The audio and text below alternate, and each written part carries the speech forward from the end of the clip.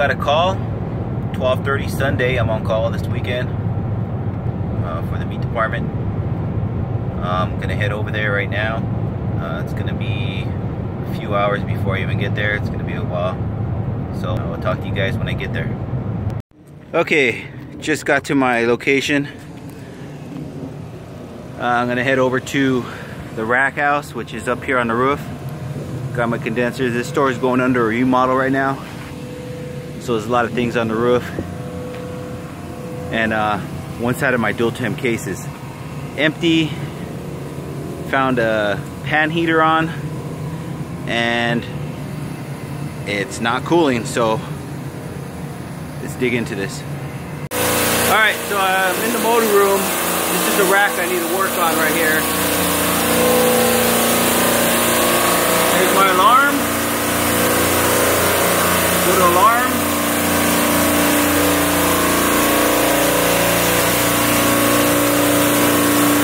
Shows right there, dual temp 14. That's my system number, 14. So I'm going to go into that circuit. Okay, I'm going to go all the way down to 14, go in there. So I got 3 systems, 3 temp sensors in there. One of them's good, which is my low temp, and the other 2 are running too hot. Right now I got my fans on, my solenoid is on, my defrost is off. So then I went to the back, all the way back here. Each one of these have a system number that somebody marked so geniusly, because that helps us out a lot. Get my flashlight out. I found system 14. That's an EPR. Then on the back I got hot gas that goes into my suction line right here. Both of those, the hot gas defrost is de-energized, so it's not in defrost. And my EPR solenoid is energized. And I basically just use my little screwdriver like everyone else does, feel the magnetic pull on that. That indicates it's energized. So I really don't need to look up here, because I know everything up here is working properly. Again, I got one of the cases that are reaching temp, and that's on this same circuit 14. So I'm gonna head back downstairs, and I probably should be down there. Okay, I'll see you when I get back down. Okay, I'm over here. Came down to the case. This is what I found on my dual temp 40. Got a solenoid here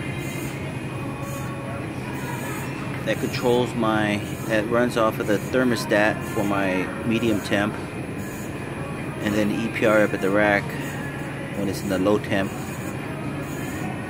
This will stay wide open, which the EPR will control my low temp.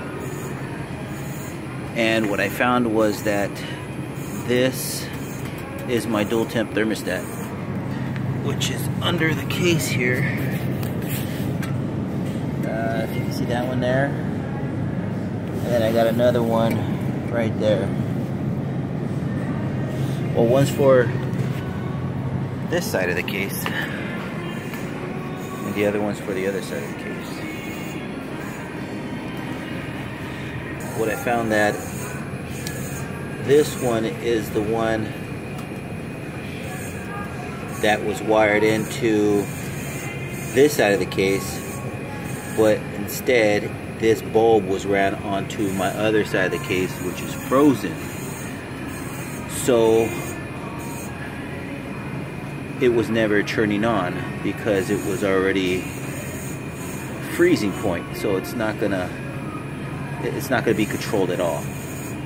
My solenoid doesn't matter. It's just gonna be on all the time.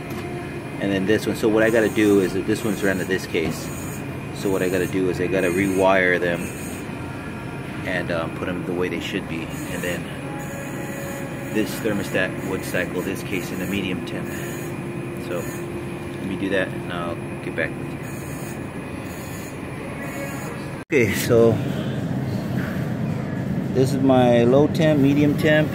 I'm about to rewire these. This is my thermostat for the other side, and this is my thermostat for this side. So I'm going to take these wires, wire it into here, and these wires wired into there.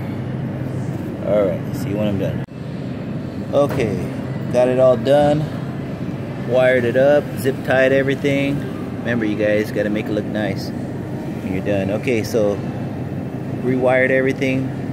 This side thermostat is for this side. I rewired that. That's set for the temperature already. And this one's for the other side. So that one's set already.